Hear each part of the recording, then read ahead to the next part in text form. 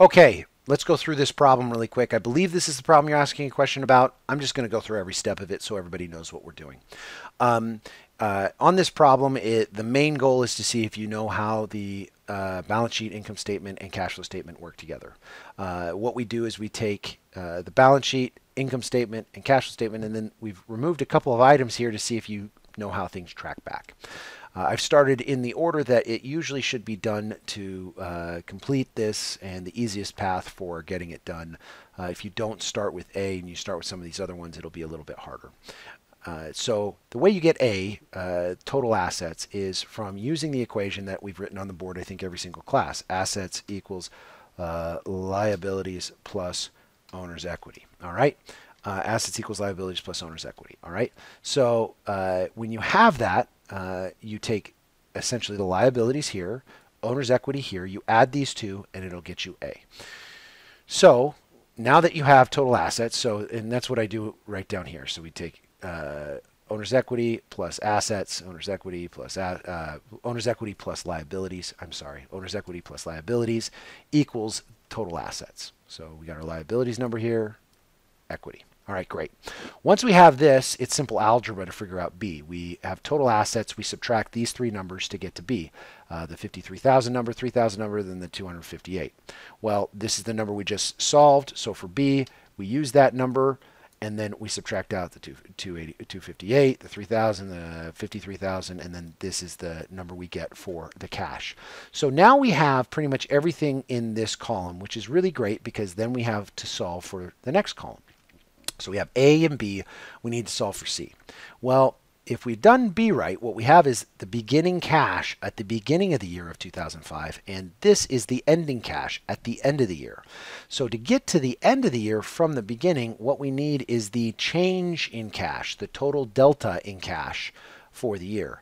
Well, the way we get there is this is the cash from the year that come from operations, investing, and financing. If we take we have positive cash flows here, and then negative cash flows represented by these brackets right here.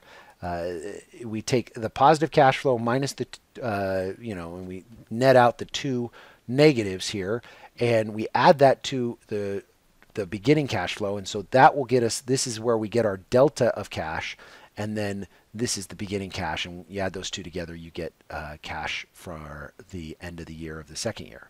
So this is the cash number we just calculated from the beginning of the year.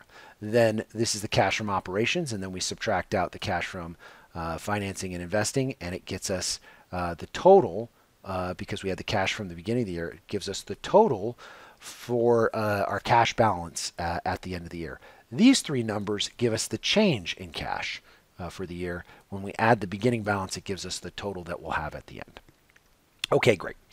Now that we've done E, or I'm sorry, C, now that we've solved for C, we then need to solve for D. D is the retained earnings. So what are the earnings retained in the business? And we get that in a similar way that we do cash. We get whatever our beginning retained earning balance is, and then what is the change in retained earnings. And I've talked about this many times in class. You take net income minus dividends. Well, there's no dividends listed, right? Dividends are listed in the notes. So in the first note, it says the only financing activity and statement of cash flows for both years relates to cash payments of dividends. Boom. That's our dividend. So we get that from the footnote right there. And that footnote lets us know, okay, we paid $2,000 in dividends. So we had net income of $5,250. We paid $2,000 in dividends. And so our retained earnings from 2005 will be $3,250. We add that to the beginning balance of $2,442, and we'll get our total. So retained earnings is $2,442 is the beginning balance. This is our net income. This is our dividend amount. This is the dividends that we less net the dividends. And so the total amount right there in retained earnings is $5,692. $5,692. So $5,692 is what we get in our retained earnings. And then, so we have D. The final thing is figuring out property, plant, and equipment. So that's E. And you'll notice I left out inventory. And the reason why is I didn't want you to just algebraically get there. I wanted to see if you knew property, plant, and equipment is net of depreciation. And so to get to our ending balance of property, plant, and equipment, we not only have to add our investing activities, but also the depreciation expense for the year. So this is our net PP&E. So that's total property, plant, and equipment net depreciation and amortization.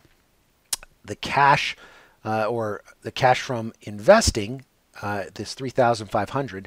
The footnote says the investing activity relates to the purchase of additional equipment in cash. No other equipment was purchased. I probably should have put no other equipment was purchased or sold. Don't worry, the exam has purchased or sold in it as far as it clarifying it. And then the depreciation expense amounts to this. So if we take this amount as the amount we invested and add it, because we're adding it to our assets. Yes, it's a cash outflow, but unlike dividends, it's a cash outflow that builds this account. We're buying equipment. So we need to add $3,500 to this amount and then subtract out this depreciation amount, which is the amount that we depreciated in the year that we had in depreciation. And sometimes it doesn't show up in the income statement right here. Sometimes you have to get it in the footnote, and this is an example of it being in the footnote.